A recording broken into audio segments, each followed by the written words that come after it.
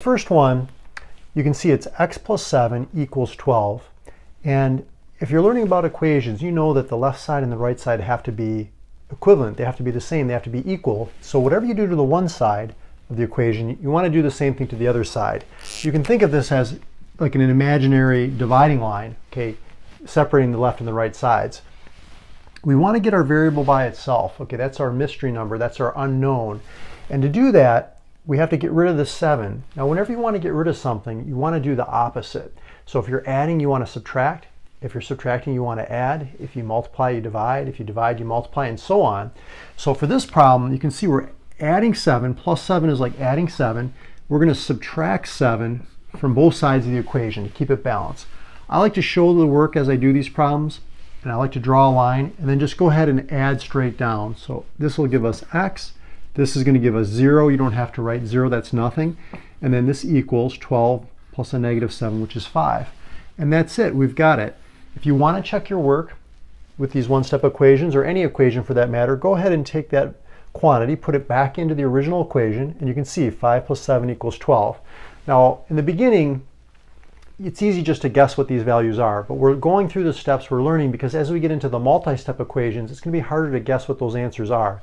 So let's go into another example.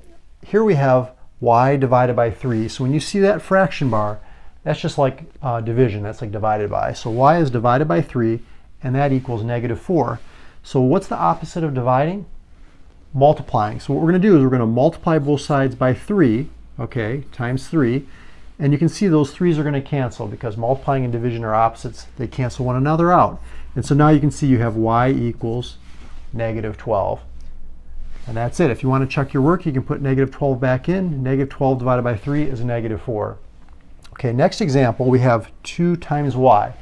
Now they're right next to each other, okay, without anything in between, so we know that they're multiplied together.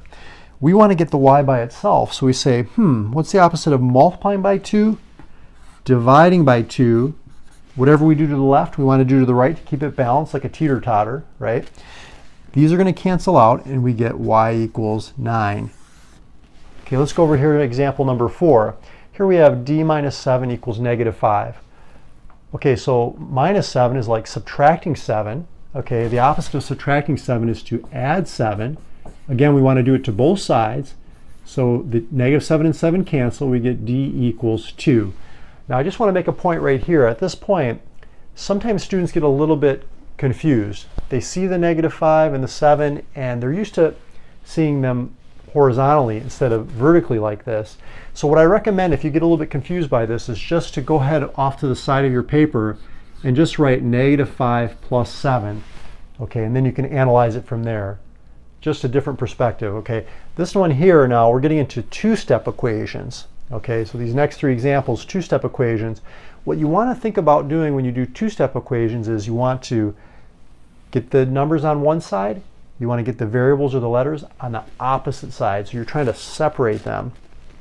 So here we have 2x and negative 5. I'm going to get the numbers on the right side of the equation. Okay, so you can think of that dividing line.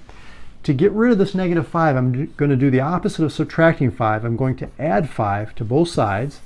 So that gives us 2x equals 20. Now we always want to solve for just one of the variable. So the opposite of multiplying by 2, because these are right next to each other, that means that they're multiplied together, is to do the opposite, divide both sides by 2. You can see those are going to cancel one another out. 2 divided by 2 is 1, so we get 1x equals 10. Now if you go ahead and put the 10 back in, 2 times 10 is 20, minus 5 is 15, so we know we got the right solution. Okay, now this one here, same idea. We want to get the variables on one side, the numbers on the opposite side. So to get rid of this negative 3 here, on the left, I'm going to do the opposite. I'm going to add 3 to both sides. X divided by 2, these cancel out, that's 0.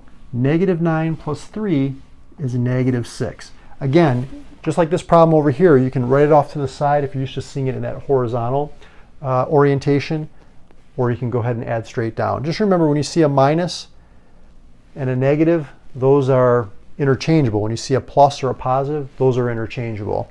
So we're just adding a negative 9 and a positive 3, and we get negative 6. Now again, when you see that fraction bar, that means divided by. So the opposite of dividing by 2 would be to multiply by 2. So I'm going to multiply the left and the right sides of the equation by 2. These are going to cancel one another out because they're opposites.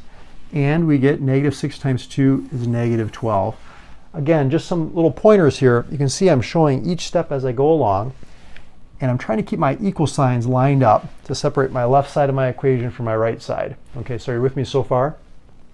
Okay, last example. I'm going to have a video on multi-step equations. You can check that out after this video. I'll have a link to that. But this last example, we're just going to solve for x. We want to get the numbers on one side, variables on the other. We're trying to separate them. So I'm going to subtract 2, okay, from both sides of the equation. So we get negative x equals 6.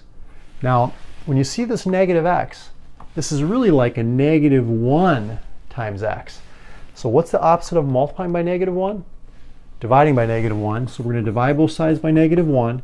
Those are going to cancel one another out, and we get positive 6 divided by negative 1 is negative 6, and you've got it. So I hope you're enjoying these videos. Subscribe to the channel. Check out some of my past videos. Give me a thumbs up and a like on this video if it helped you. And I'll look forward to seeing you in the next video. I'll talk to you soon.